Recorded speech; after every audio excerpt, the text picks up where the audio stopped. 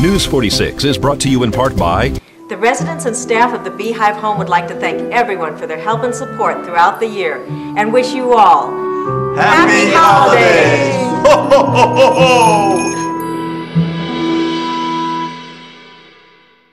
Well, certainly with anybody who's having problems with their home, or they feel they have to abandon their home, or they maybe are homeless and living outside in tents, we have a warm shelter here for them to stay in with cots and chairs and food and water and coffee, and ready to just do whatever they need to have done. When did we get this going this morning? What time did we begin this? It was established a few hours ago. I think it was really designated, and the EOC is commanding everything throughout the valley, so they have ultimate control of what's happening. So it's set up here and established and ready to go for anybody that has a need at any time. Search and Rescue is doing various different positions as far as the state of the community right now. Tell me why. Well, there's a lot going on, and so every emergency service or volunteer personnel available is out helping with road closures, stuck vehicles, abandoned vehicles, anything the Sheriff's Department may need assistance with. We have people with four-wheel drives that are dedicated to, if there's roads officers can't get down or deputies can't get to, families that might need some assistance, we can take them down those roads.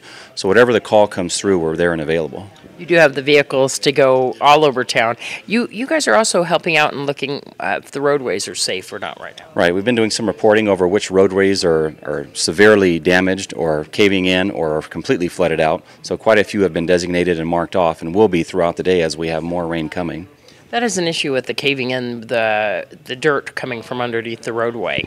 Yeah, and there's a couple spots already that's happened with today. Oh, really? Can we let the public know what they are? I couldn't give you that exact information on where those are because I'm not sure. It's just probably best not to go over the roadways when there's water going across. Well, absolutely true. You don't know what's underneath the muddy water, whether you're running into a sinkhole. We have reports that there's already a sinkhole at the south end of town.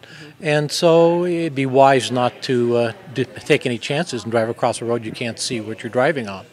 But in addition to what we're doing today in the typical emergency situation is doing the normal things. We have calls in where we have 3 people who've slipped and fall down, one person who was kicked in the chest by a horse, one person's had a heart attack, so it's situation normal as far as that goes, as well as what is going on with this severe weather condition.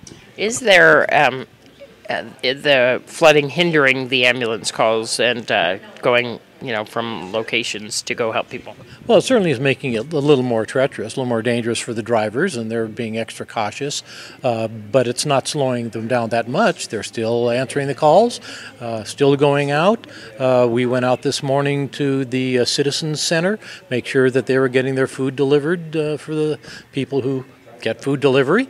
And so the services are going on as normally would, but obviously it's going to be just a little more cautious about how they're going to be doing it.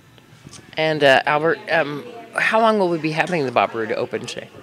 I haven't heard the exact time on what they're going to do with that, but I'm sure as the need requires, if the rain continues, if there are situations that could be happening, that it should be open and available. There are other locations in town that have offered assistance if this became unavailable or became full. And so hopefully you've got some of that information to give out to the community.